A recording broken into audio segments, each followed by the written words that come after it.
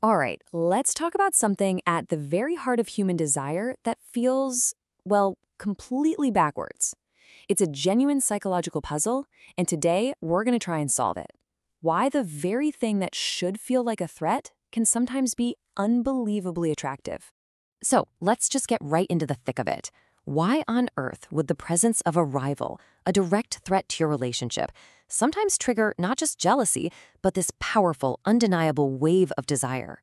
I mean, on the surface, it just feels like a bug in our system, right? A total evolutionary glitch. But what if it's not a bug at all? What if it's a feature? A really sophisticated, competitive program that's been forged over millions of years of evolution, and it's still running deep inside our brains today. It turns out science has a pretty stunning answer to this puzzle. The key that unlocks this whole mystery is something called Sperm Competition Theory. Yeah, it sounds intense. Back in 1970, a biologist named Geoff Parker proposed this idea that for a lot of species, the real reproductive battle doesn't end when sex does. In fact, that's where the real race begins, down at a microscopic level. And this theory totally flipped the script on how scientists looked at reproduction. It basically revealed this hidden cellular battlefield, a biological arms race happening right inside the female reproductive tract. This suddenly wasn't just about winning a mate. It was about making sure your genetic legacy won the war. And this slide right here is the perfect illustration of evolution in action. Just look at our great ape relatives. On one hand, you've got gorillas. One dominant male has exclusive access, so there's very little competition, and as a result, they have relatively small testicles.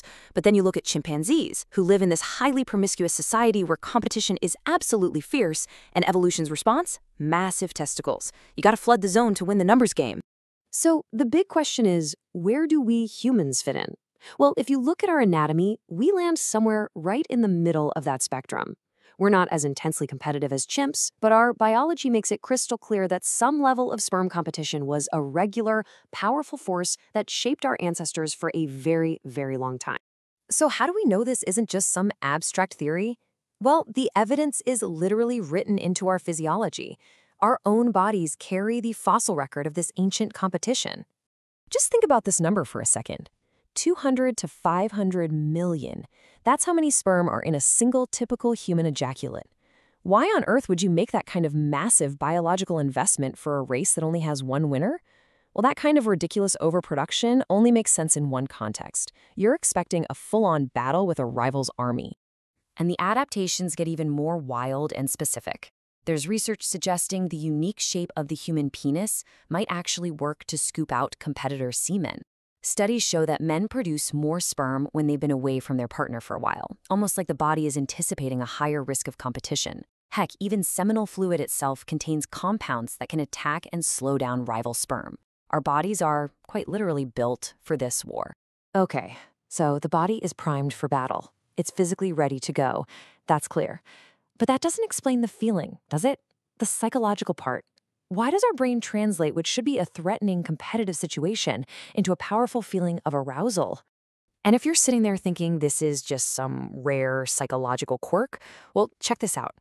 58%. That's the percentage of men who, according to researcher Justin Lenmiller, have fantasized about their partner with another man. This is not some fringe thing. It's a surprisingly common feature of human sexuality. And here is the absolute crucial point. The brain isn't messing up. It isn't malfunctioning. It's running a perfect simulation. A fantasy like this contains all the ancient, high-stakes cues, your partner, a rival, a direct reproductive contest that our evolutionary programming is specifically designed to respond to. And what follows is this incredible chemical cascade. The brain detects that rival cue, and boom, dopamine floods the reward system, which cranks up your motivation. Then, noradrenaline spikes, sharpening your focus and alertness. And on top of that, testosterone levels rise to fuel the whole competitive effort. It's this potent neurochemical cocktail designed for one single purpose: to compete and to win. So, what does all this ancient history, all this deep programming actually mean for us living here in our complex, modern world? How does it all translate into the desires we feel today? It really means that jealousy and arousal are not polar opposites. They are two different strategies, two sides of the very same competitive coin. Think of it this way. Jealousy is your first line of defense. It motivates you to prevent the competition from ever happening. But if that defense fails, that same system can pivot and channel all that emotional energy into arousal to help you win the competition.